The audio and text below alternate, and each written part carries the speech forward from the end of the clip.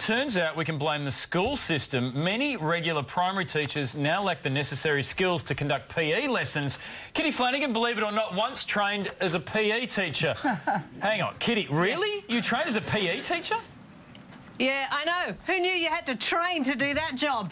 But listen to me, PE is important. And unfortunately, with all the NAPLAN stuff, regular teachers, they don't have the time to be faffing around with PE, and that's why we need specialty PE teachers for primary schools. It's a great idea, because at the moment, PE jobs are all in high schools, and teaching PE at a high school, especially a girls' school, is egregious. Trust me.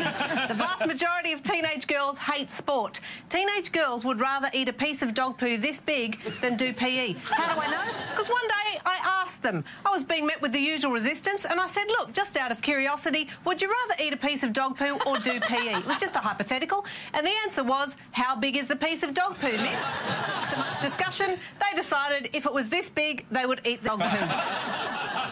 Yeah, Kitty, that's probably enough dog poo hypotheticals. Can we get back to the facts? How are schools supposed to pay for a specialty PE teacher?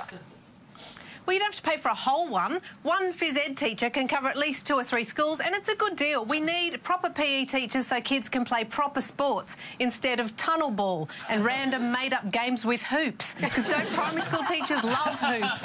And as for tunnel ball, I can't believe that's not an Olympic sport. Why throw a ball when you can inefficiently scoot it between your legs? Scooting like that. Seriously, though, listen, PE has the potential to enrich students' lives.